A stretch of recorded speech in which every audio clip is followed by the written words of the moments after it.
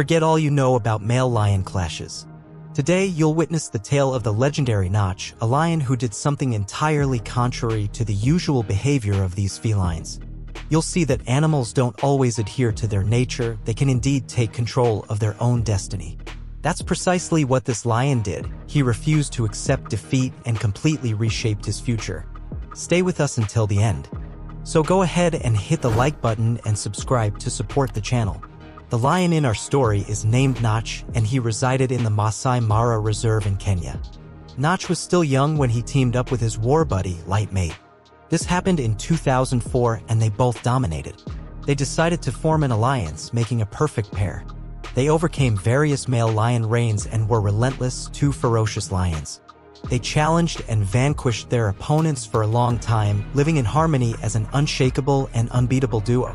But, as is the way of life, time passed, and suddenly, 3 young lions appeared. They were responsible for the end of the invincible duo because in a confrontation, they took the life of Lightmate. Reserve staff believed that after losing his partner, Nach wouldn't last much longer on his own. However, it was precisely after this that his story began. He migrated with his pride and kept a low profile, hunting only within a specific territory, doing everything to avoid drawing the attention of the 3 young lions who had come to dominate the reserve. Time passed, and Nach had 8 cubs, 5 of them being males. As time continued to flow, a new threat emerged in 2007. Another lion found Nach's group and dethroned him. He ended up as the loser but survived and did something entirely contrary to the customs of a lion. He took his 5 young male, who were still in their youth and about to leave the pride to form their own group.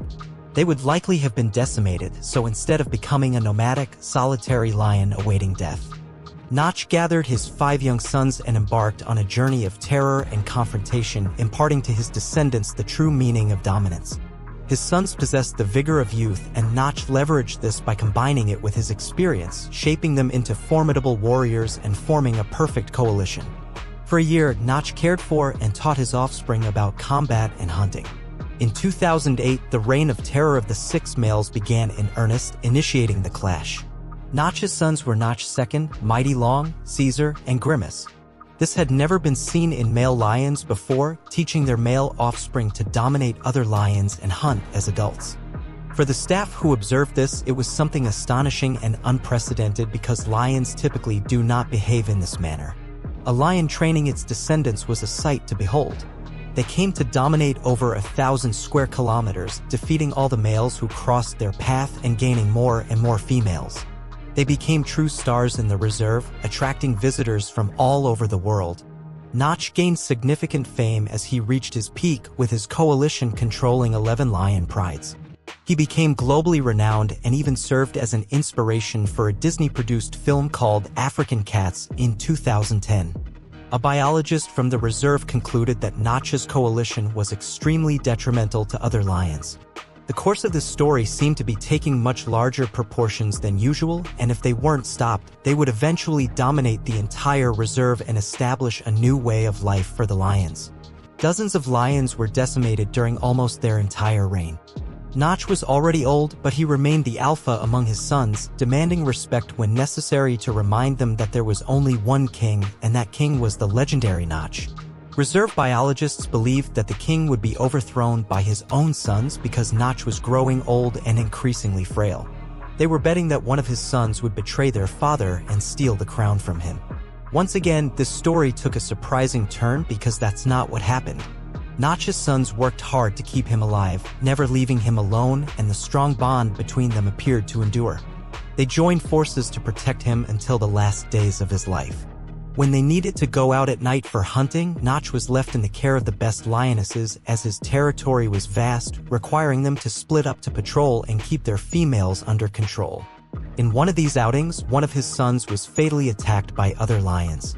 By 2013, Nach had reached the age of 14, and he was old, weak, and very thin.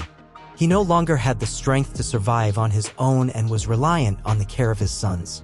Upon hearing of his son's death, he was deeply shaken and withdrew from everyone. He bid farewell to his companions and began to await his own death. Months later, he lost another of his sons in a fight. There were only 3 of his descendants left, and they were doing everything they could to uphold their father's legacy. In 2016 and 2017, two more of his sons lost their lives in battles for territorial dominance. And so, in the end, only his sons remained, with Nach II living up to his strong name, keeping him alive. Nach II decided that his days of fighting were over and walked alone to another reserve, staying away from conflicts.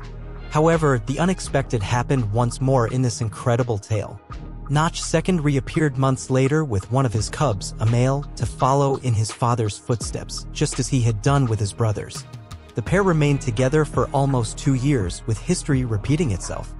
But Nach II had reached a truly advanced age, and he disappeared, leaving his son alone on a nomadic and lonely journey.